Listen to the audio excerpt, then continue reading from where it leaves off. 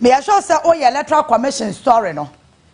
Oh yeah no Electoral Commission story. Mu dey here. They also use Cora draw no. Debi. 1 year no.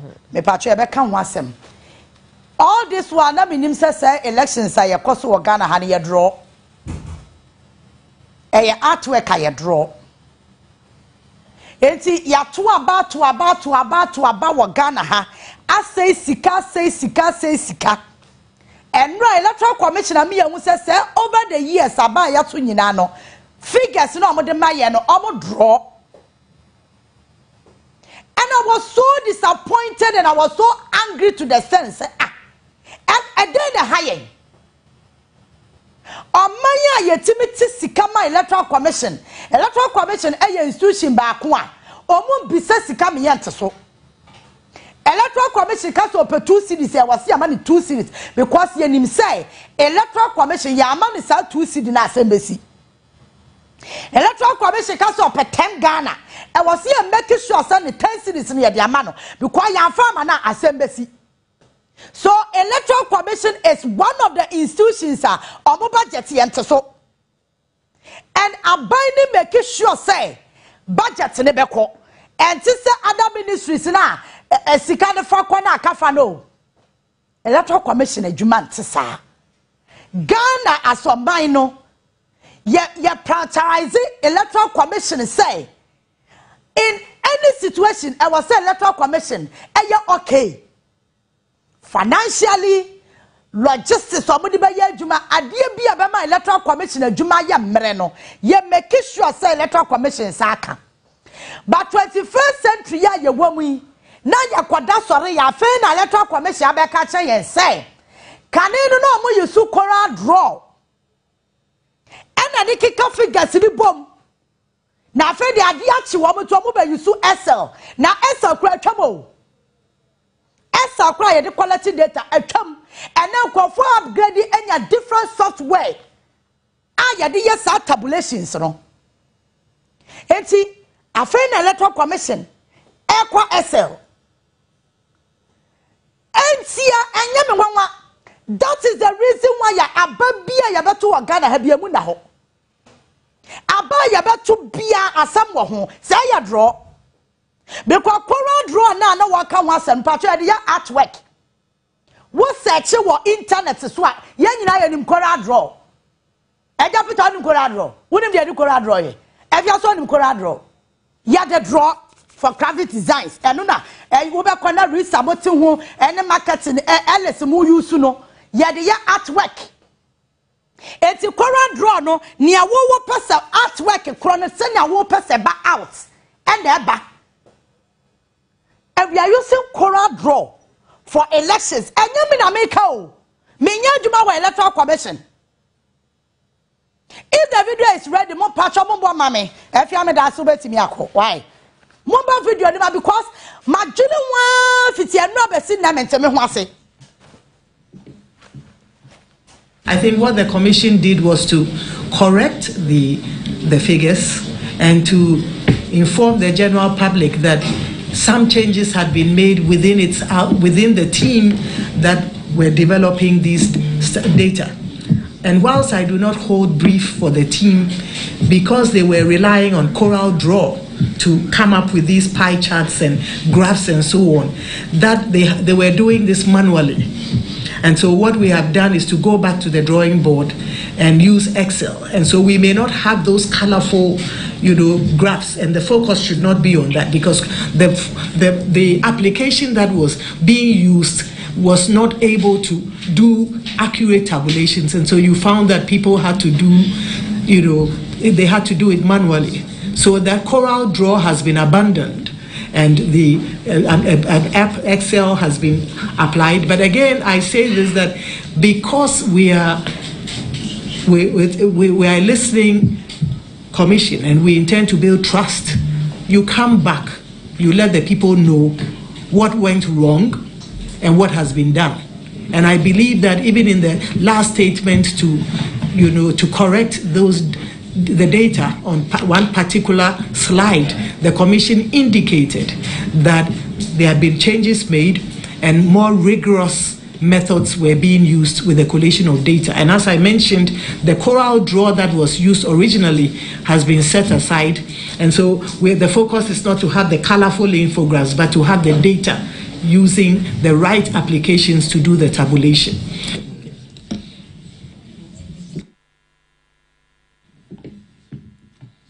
I think what the Commission did was to correct the figures and to inform the general public that some changes had been made within the team that were developing these data.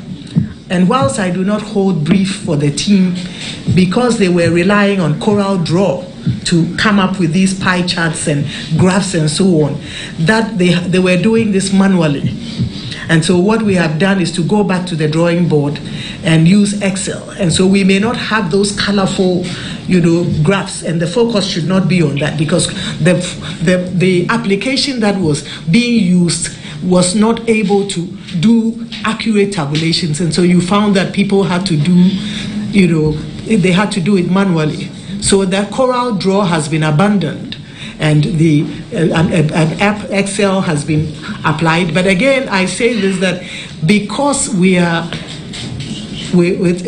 listening Commission and we intend to build trust, you come back, you let the people know what went wrong and what has been done.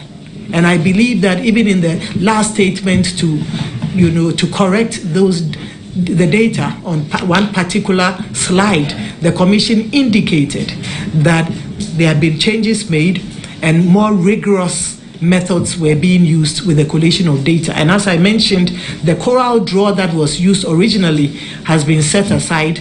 And so the focus is not to have the colorful infographics, but to have the data using the right applications to do the tabulation. Thank you, producer. It's me pacho Persama Electoral Commissioner Mensah kachire yen. Me pacho yeti wano na yenya we se wo mu yusu Coral Draw. Yen no na yenim se Electoral Commission Coral Draw. Ena no mu yusu e draw pie charts. Me pacho se wuti asemo kind or say omo di Coral Draw, no mo di draw pie charts, no mo di calculate. I mean, I don't know how possible I will make the Coral Draw. I collected data figures and then accurate, because medical what you say Coral Draw now all come was the artwork and for designs, graphic designs.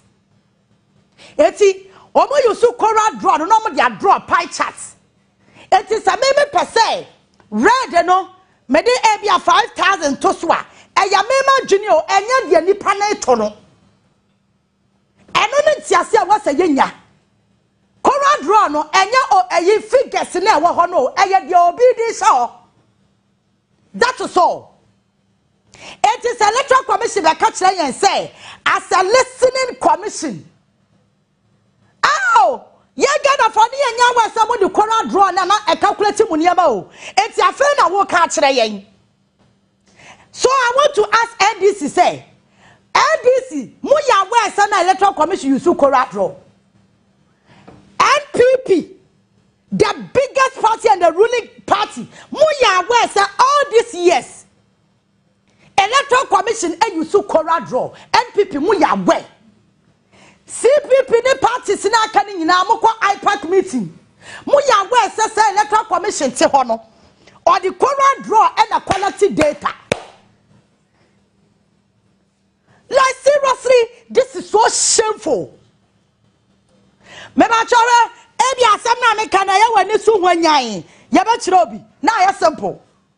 Because me intimate ase companies nketwa kra no. Omo yusu Excel. Some of them are even upgrading. And now go shopping mall. Now ko to ade a ye yusu Excel. Price no already it is in the system. Meba chore Coral Draw ni. Eti meme uwu tu abana police station kura no na ekome da bia medical constituency na ko region collation center na aba national. Eti se bedu wonu ma nipa no e draw pie chart no ono de na dwene ahanya 160 ahanya 25 no wa draw pie chart ne dia to ho hey God of mercy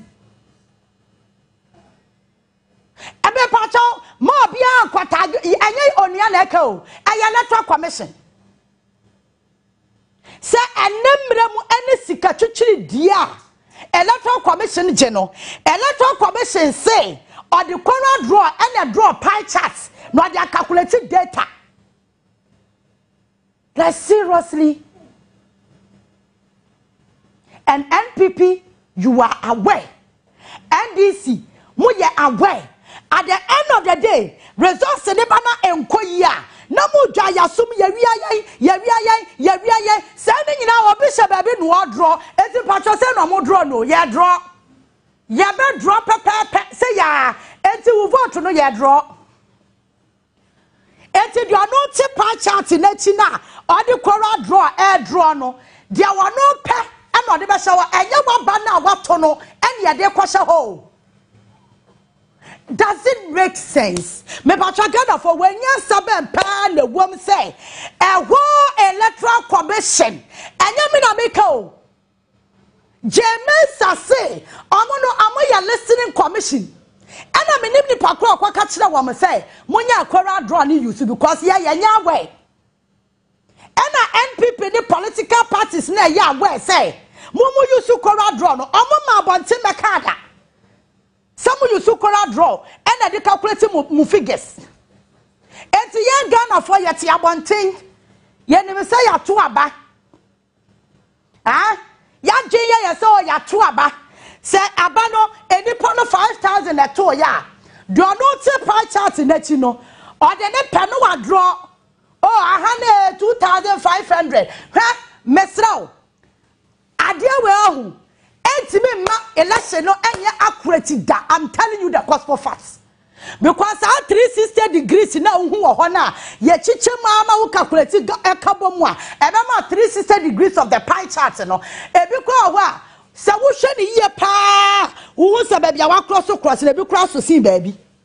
But aya wo figure wo pe e na wo be twra hye ho. Se ne be ya wo kekabom a wo be ja 360 degrees. Aya no ano no me na me de me wona ma me pie chart ana me see a higher 160 a higher 92 a higher 65 a higher 40 me come ma nya 360 a chinye dia bi wom me pa cho chinye wom ana and a whole Electoral Commission of a country or might say Ghana ayesika no Fakwa Electoral Commission for budgeting because you say a danger zone. Sika kwa wa sembeba. Mepacho give me Mensah again. Na Ghana for Jane kwa yo say me na make kem. Na sem na hu. Give me Mensah.